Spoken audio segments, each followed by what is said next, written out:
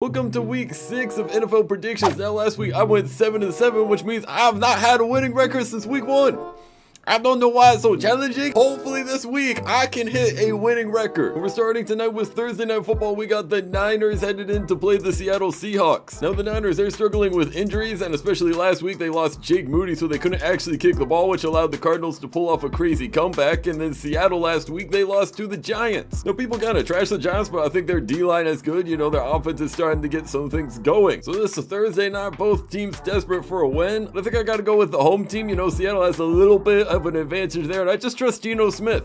I think Geno can cook. I saw him against Detroit going crazy, and I think he could just win this game. You know, I'll take Seattle by only 3 points. You know, it should be a pretty close, hard-fought game, but I think it's about time they beat the Niners. Next, we head to the UK with the Jaguars at the Chicago Bears. Now, the Bears are technically the home team, like only on paper. We know the Jacksonville Jaguars are basically London's home team. They've been playing there for a long time consistently, so the crowd should be in their favor. Now, last week, both teams came off great wins. I mean, the Bears kind of cooked the Panthers, but I mean, pretty much everyone does, you know, it's not, you know, too surprising. And the Jaguars finally got their first win against the Colts. You know, Joe Flacco, he absolutely tried his best, but just fell a little bit short. But now, since they're playing in the UK, I gotta go with Jacksonville.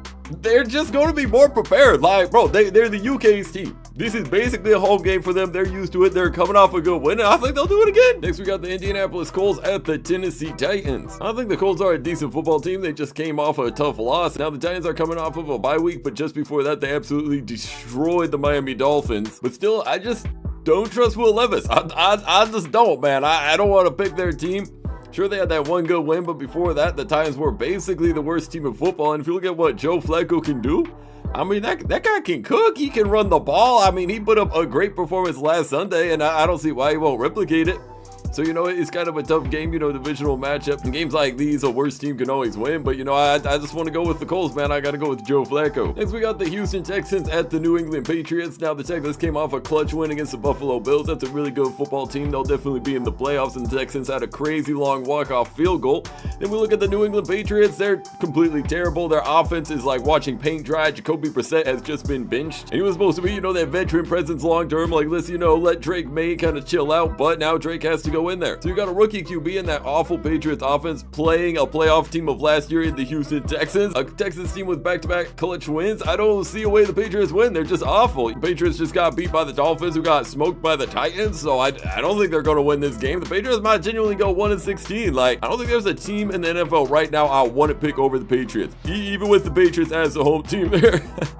There's not another team at this point. I picked Carolina to beat them. I picked Tennessee. Until I see something from the Patriots, I'm not picking their team. Next, we got the Tampa Bay Buccaneers at the New Orleans Saints. Now, Tampa Bay offense did really well with Baker Mayfield, but Kirk Cousins, he's good in primetime. He cooked up 509 yards, so many TDs. Darnell Mooney absolutely carried my fantasy squad. So I question that Bucs defense a little bit, but we know that offense can show up. And then the Saints, on the other hand, they just got bullied by the Chiefs. I believe the Chiefs possessed the ball for around 40 minutes. That is 2/3 of the game. Just total domination. Like, I don't think the score reflected just how much better the Chiefs were. They absolutely controlled that game. Now, Derek Carr did not play too well against the Chiefs. There were a lot of like missed throws, miscues. Now, that final toss on 4th down was absolutely great, and I hope he makes a full recovery. But now the Saints are starting Spencer Rattler, the rookie, and maybe, you know, we'll have a Cinderella story. Maybe he'll just go off and be the next Jaden Daniels, but that is just more unlikely than not. You know, rookie QBs, they tend to struggle in the NFL, and just based on how good Baker and this Bucs offense is, I've got to go with Tampa Bay by 7. Next, we got the Cleveland Browns at the Philadelphia Eagles. Now, this is a funny one to pick. I mean, the Browns, their offense has been atrocious. They have no plans to change their QB, even though Deshaun Watson has been absolutely abysmal. Then on the other hand, you have the Philadelphia Eagles coming off of a bye week, but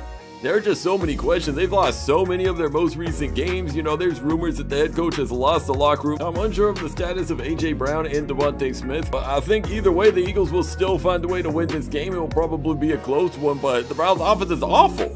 They haven't cooked anybody. They've gotten beat up terribly. So I'm not going to pick them to win a game. You know, the Eagles, don't trust their head coach. It's kind of questionable, but I don't think they just got a talented enough roster to get them to win in this one. You know, they got the home crowd with them, so I'll take the Eagles by 3. Next, we got a great game with the Washington Commanders at the Baltimore Ravens. Now, it's crazy to say, you know, a good game featuring the Washington Commanders, but Jaden Daniels has been absolutely cooking. He has been unstoppable, and they have won 4 straight games. And then on the other hand, you got the Baltimore Ravens coming off a crazy overtime win against the Cincinnati Bengals. I think the Ravens probably have the best offense in football, but that defense is awful. I mean, they lost their coordinator to Seattle, and that has shown, man. They got absolutely torched by Joe Burrow. I think Jamar Chase had 40 fantasy points.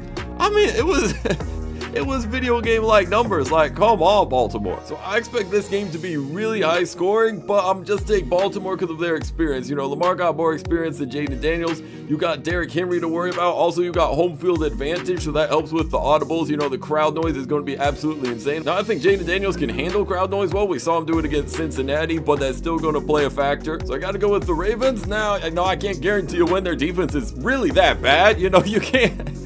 You know, there's no guarantees here. Usually you think Baltimore has a stout defense, not this year, but no, I'll still pick them by 4. Next, we got the Arizona Cardinals at the Green Bay Packers. It always seems to be a really good game when these two teams meet. And the Cardinals are coming off a clutch comeback against the Niners. Now, during the game, Jake Moody suffered a high ankle sprain. Hopefully, he can make a good recovery. We have 2 lessons this season. The New York Giants lost to the Washington Commanders because they couldn't kick the ball. Now the same thing happened to the Niners, so maybe teams will clutch up, like let's just have a backup kicker. I don't know if it's worth it. Maybe a lot of people will want punters who can also kick. Y'all gotta figure something out because it's going to cost teams a game a season if their kicker gets hurt. Now the Packers did beat the Rams, but you know, it looked a little shaky. Jordan Love threw a pick 6 at one point trying to avoid a safety, but eventually they did get that win. But overall, the Packers offense did do some nice things. I like Jordan Love at QB. You had Tucker Kraft going off at tight end. So in a game with home field advantage and the crowd on their side, it's kind of hard to pick against Green Bay. I think they got a really good QB, decent offense, but a phenomenal head coach, and I think they will beat the Arizona Cardinals. It's going to be a close game. These games are always good, but I just think with home field and coaching, I got to take the Packers by 3. Next, we got the Pittsburgh Steelers at the Las Vegas Raiders. Now, the Steelers absolutely choked a Sunday night football game. It was tough to watch for them. I mean, their defense was cooking, had a lot of turnovers, was giving Dak all kind of problems. TJ Watt was going off on the D-line, but on the other hand, their offense struggled. Justin Fields making some questionable reads, but just with how fast and elusive he is, he was eventually able to get the team 2 touchdowns, but the defense ended up choking, giving up a 4th and goal to Dallas. So now they head into Las Vegas, who has even more problems than them. I mean, the Raiders head coach was saying players made business decisions. You got all this drama with Devontae Adams, like he wants a trade, and now there's rumors that we might come back. I don't even know what's going on. And then I believe they're starting Aiden O'Connell at QB. Like, what? Y'all don't stand a chance, bro. Like, this Raiders team is bad, bro. They lost to the Carolina Panthers. They got bullied by the Denver Broncos last week, and now they're playing the Pittsburgh Steelers defense. Look, I mean, I don't care how questionable Justin Fields is, just his running ability alone.